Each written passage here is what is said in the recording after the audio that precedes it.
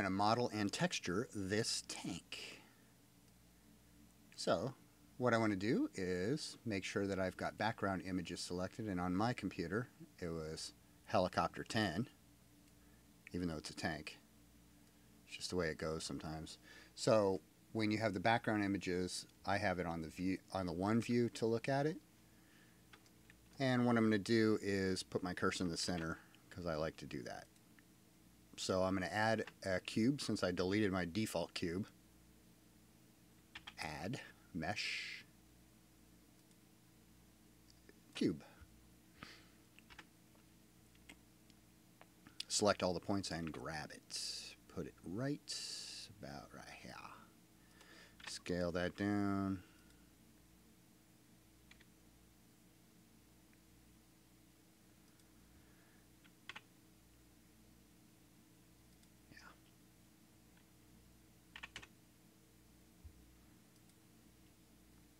See, what we want to do is think about what the form of the tank is going to be. And you can see the tracks go down, but on the front view of it, the tracks don't go across the whole tank. So I have to do that. Oops. Extrude up. E for extrude, in case you're not familiar with that. And extrude up again. That's pretty good.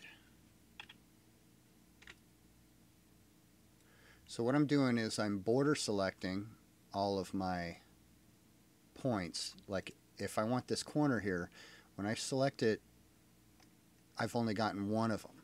So what I've got to do is press B and loop all the way around it. I'm going to keep this fairly simple because for time constraints. So I will just do this as simple as possible. Bring that down. That's pretty good. So you can see all I'm really doing is selecting certain points on my cube and then hitting E to extrude it.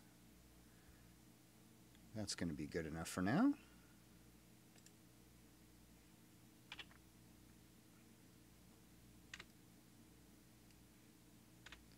So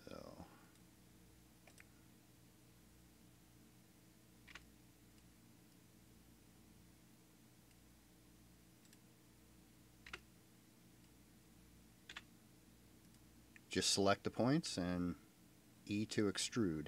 This one I'm going to scale on the Z only, so that's S and then Z. I think I'm going to add a loop cut to this because I'd like this to go up higher. So Control R adds a loop cut. One click and then I can adjust it. And that's pretty good. Border select that. That's got the shape pretty good now.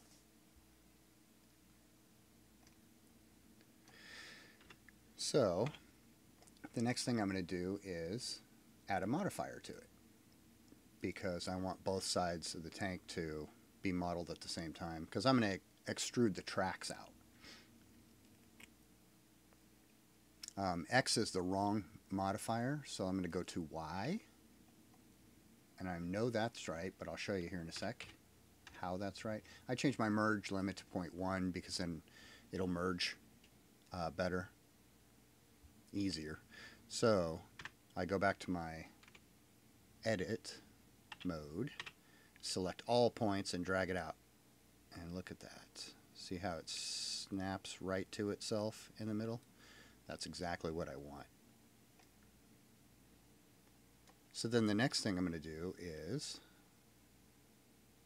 I'm going to change my selection to faces and select these faces.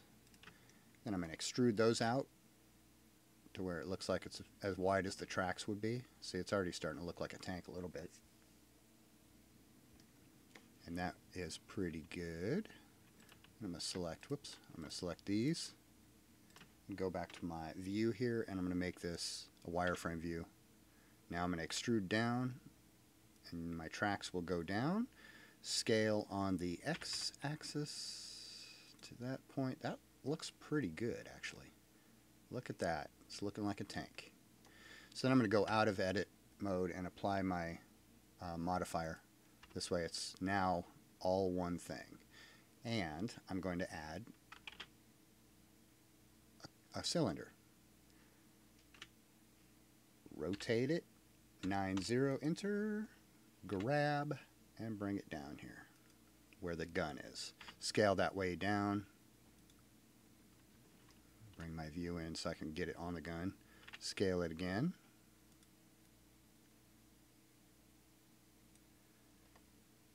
And select no points. Grab these and bring them. Ooh, undo that. I'm still on faces, so I'm going to change this to points. Border, select, grab this, scale it up. Actually, I'm going to go back here and scale it right here.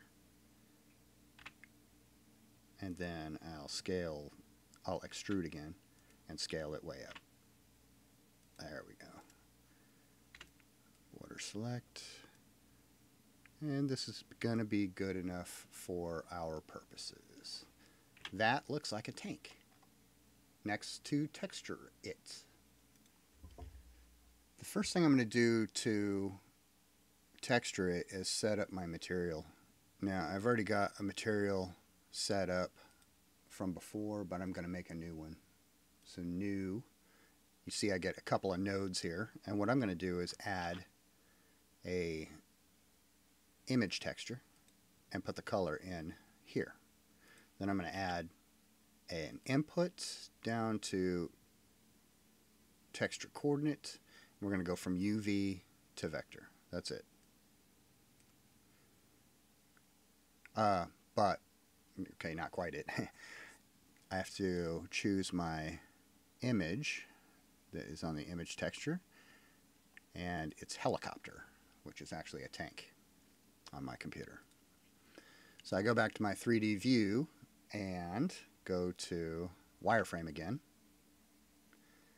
and then I'm going to open this guy up. This is actually my helicopter again.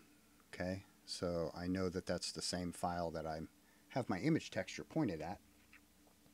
So I go to that view right here, select all vertices by pressing A, and hit U to unwrap. I'm going to project from view because I want it to project on it based on how I see the tank right now. Bam! And it made a little miniature tank right here on my image. So I'm going to zoom that up. I'm going to scroll that.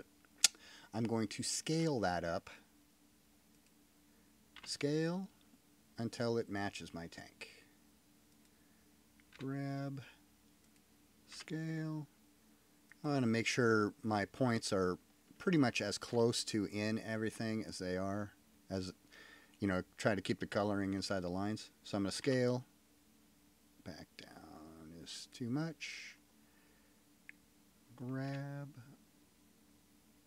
And I think that might be pretty good. So now it's pretty much mapped to the image on the UV mapping. So I'm going to go out of edit mode, and I'm going to change my view to material. And you can see it now. It really looks like a tank because it's got the material on it. And I don't really like this white line across here. Stupid. So I'm going to go back into my edit. I'm going to try and get rid of that line by moving this point lower, these points lower rather. Yeah, we'll select that. Grab on the Y. Yeah, look, my line went away. That's awesome. But even these top lines, these ones are irritating me too. So what I'm going to do is put a different part of the texture on the top part. So I'm going to hold down Shift and select these panels. And I'm going to hit U to unwrap, but this time just regular unwrap. And you see I got this square here. So what I'm going to do now is grab this square. Oops, I'm going to grab all these points on this square and put it on this track skirt right here. rotate 90. You can see it's putting it on the model. So what I'll do is scale this on the Y to bring it down to the size of the skirt. Grab this. And that's looking way better. I mean, it's not perfect. It'd be better if I had a top view on my image. If I had some image data that gave me a top view, that'd be great, but I don't. You do what you can with what you have. In my case, the video that my intro video had really only side views of the tanks, so I only tried to make it good enough for the way I was going to be viewing it. Like here's an example of these in front here. The track texture is going all the way across and it just doesn't look good. So I'm going to unwrap it, scale it down. Whoopsie, got to select all of them.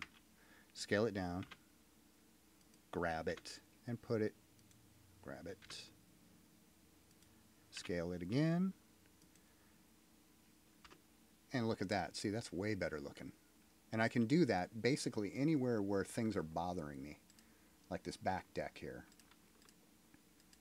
Let's just do this one as another example. Unwrap, select all points, grab. I'm going to rotate this 90 degrees, scale it down. There we go. Now look at that. This is a lower poly tank than the one that I used in the video. In the video I used this one right here. So you can see that there's more detail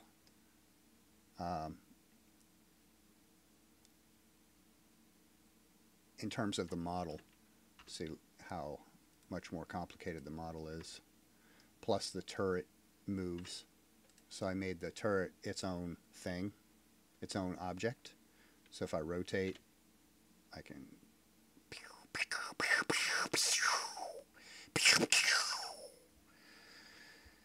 But it's based on your needs and